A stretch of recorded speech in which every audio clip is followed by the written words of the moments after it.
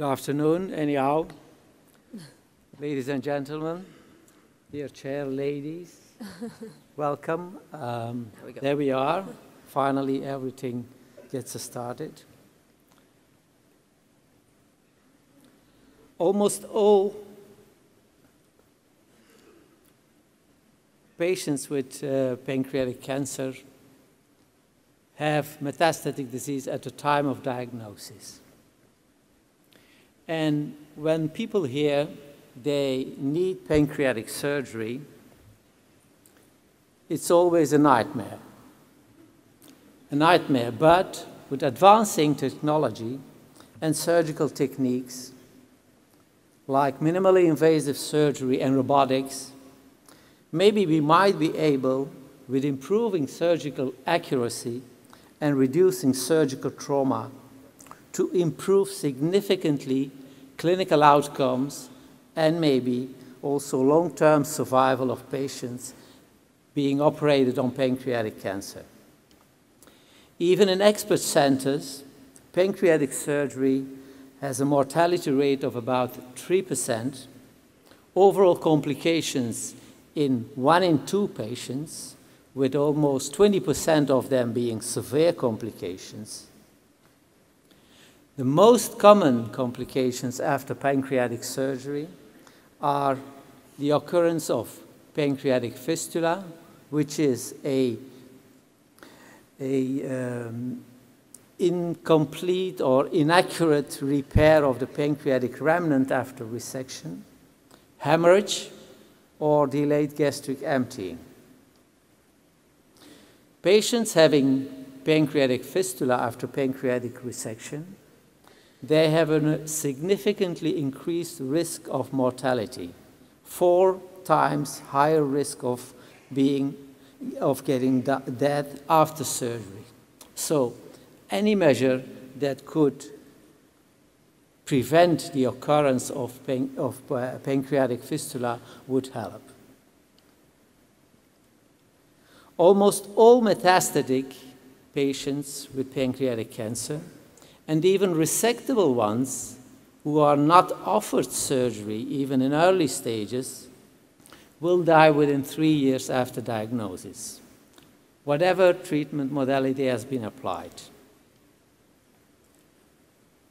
Patients eligible for surgical resection and got surgery with a curative intent, they might benefit from a 5-year survival of, based on the stage, between 20 to 40% at 5 years.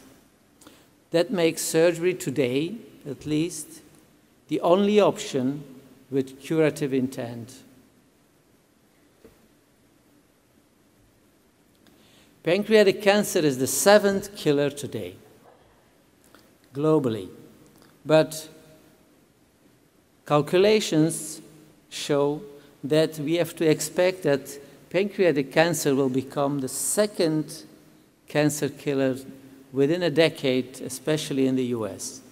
Thus, the role of potentially curative pancreatic surgery will become even more prominent in the future than it is today. Which type of pancreatic surgical procedures can we do? Most of them are for pancreatic head or periampullary neoplasms, because these patients most of the time present with obstructive jaundice. For tumors of the body or the tail, a distal pancreatectomy can be needed, and very occasionally a total pancreatectomy can be performed. In pancreatic cancer, as most patients present with metastatic disease, only 10% have a localized disease without metastasis. These patients are candidates for potentially curative surgery, but also locally advanced borderline resectable pancreatic cancer might be an indication for pancreatic resection with curative intent. So only about 1/5 of all patients with pancreatic cancer are potential candidates for surgery. Although complete tumor removal provides best long-term survival, reaching up to about 40% 5-year survival, the topographical anatomy of the pancreas, which is surrounded by major blood vessels and due to the perineural invasion of the cancer, doesn't allow always an R0 resection. Even more, majority of the patients will not have a complete tumor removal at the time of surgery. This recent paper coming from Heidelberg in Germany, showing the outcome in about 600 patients operated on with a curative intent, show that in more than 1 in 2 patients, an incomplete tumor removal has been obtained. Even there, patients might benefit of a survival of up to 40% in an R0, but in case an R1 resection has been performed, a survival rate of up to 20%. Thus, the surgical margins really do matter, but what also matters is that patients got their adjuvant chemotherapy. So in order to obtain an R0 resection and increase the chances of having a long-term survival, more and more surgeons are performing synchronous venous resections, particularly in borderline resectable disease. The outcome of these surgeries is similar to those of patients without venous resection, especially in expat centers. However, taking into consideration the variations in the definition of borderline resectable pancreatic cancer, synchronous venous resection seems to be justified only if an R0 resection can be achieved and when there is no direct invasion of the vein. Because once direct invasion of the vein has occurred, distant metastasis will soon follow. But unfortunately, most of the times, direct invasion of the resected vein is extremely hard to assess accurately before resection or even after being resected, because they got, most of the times, neoadjuvant systemic radio and/or chemotherapy. 10,000 hours of practice would make anybody an expert. Yes, indeed. The fact is, the more you practice, the more experienced you'll become. And for pancreatic cancer, surgical expertise means lower operative mortality, higher complete tumor removal and R0 resection, and better 5-year survival rates. But nevertheless, many pancreatic resections are still performed in less experienced, low-volume centers with high mortality rates. All effective measures to prevent the occurrence of pancreatic fistula are welcome, and they are under investigation. Today, to reconstruct a pancreatic remnant after resection, the standard is a pancreaticojejunostomy. But there's a strong evidence that pancreaticogastrostomy, where the pancreatic remnant is sutured to the stomach, in experienced hands can be superior to pancreaticojejunostomy to reduce the fistula rate. This multicentre, the largest one published yet, study showed a significant, almost a 3-fold reduction of the pancreatic fistula rate after pancreaticogastrostomy as compared to pancreaticojejunostomy. But 3 years later, A German multicenter study showed that there is no difference at all. And the fistula rate in the pancreaticojejunostomy group was just like the previous study, 20 to 22%, but in the pancreaticogastrostomy study, the pancreatic fistula rate was 20%, whereas it was in the Belgian trial only 8%. This reflects very intensively large differences in surgical expertise and pancreatic reconstruction techniques that are being used today, even in high-volume centers. So subsequently, the Cochrane systematic review showed that after pancreaticogastrostomy, we can have a fistula rate of 13%, but in the pancreaticojejunostomy group, a fistula rate of about 20%. So the final conclusion today is there is no reconstruction preference after the resection of the pancreatic head.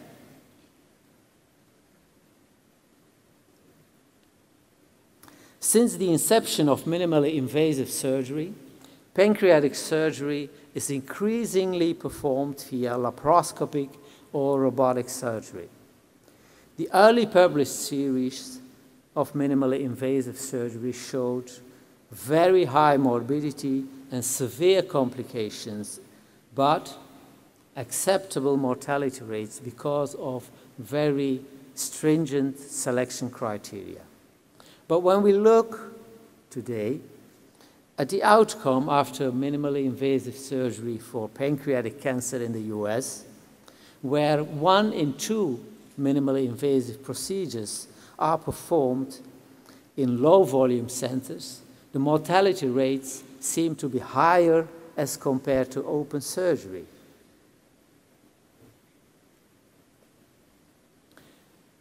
Nevertheless, a recent systematic review showed, although the outcome might be comparable after minimally invasive or open surgery, published data are extremely biased, they are heterogeneous, and contain low-volume samples. Unfortunately, there are no randomized controlled trials yet. Whereas in most centers, pancreaticojejunostomy is performed as the standard reconstruction, in our center we perform, since about 5 years, still the pancreaticogastrostomy reconstruction. We have optimized the technique, we have optimized the methodology to post-operative management, and performed now in more than 200 patients in minimally invasive procedures. These are the early results, and they reflect that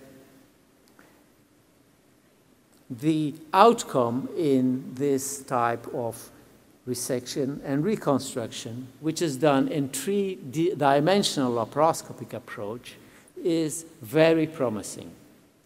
We had one death in being up 2% in a patient without having a postoperative surgical complications, but she died from a sudden death because of cardiac amyloidosis and arrhythmia, which was not known before surgery. The fistula rate was reduced to 4%, such as hemorrhage to 4%, and severe complications in only 10% of the patients. We also had an extremely high R0 resection rate, but once again, this is a small sample size and need to be confirmed in multicenter studies.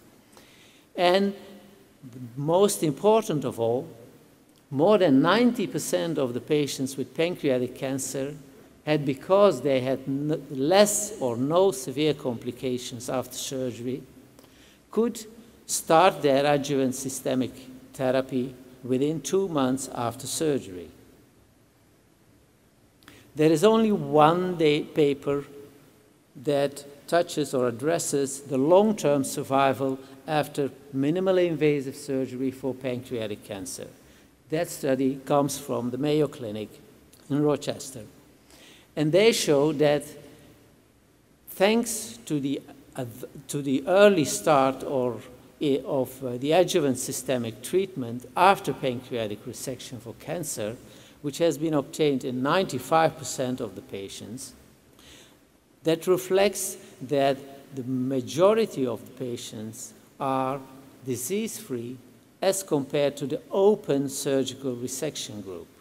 And this shows a significant progression-free survival in the minimally invasive group as compared to the open surgical group.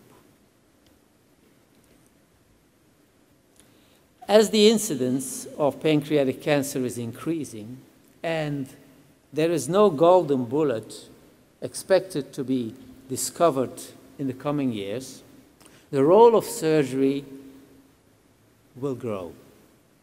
Minimally invasive pancreatic surgery in expert centers is able to reduce surgical trauma, to improve clinical outcome, and to start very soon after surgery with adjuvant anti-cancer treatment.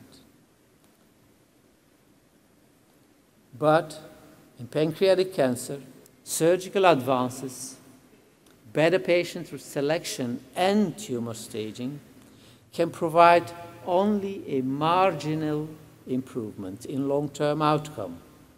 Major improvements in long-term outcome, though, will only come from directing treatment at specific targets on better understanding of the genetics and molecular biology of pancreatic cancer. I thank you all.